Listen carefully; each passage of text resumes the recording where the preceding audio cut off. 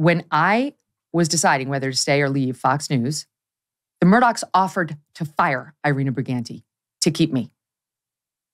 That happened at the apartment of Rupert Murdoch. I was there with my husband, Doug. And they understood that she had been so attacking me and the other women of Fox News who did not back Roger Ailes in the sexual harassment scandal that we might have reached a point where she had to go. If that's what it was going to take, they were prepared to fire her. And I said to them, I'm not in the business of having people fired. And I meant that. I had her neck on a chopping block and I refused to swing the axe. I meant that. You know what? It was a mistake because she went on to continue her reign of terror at Fox News.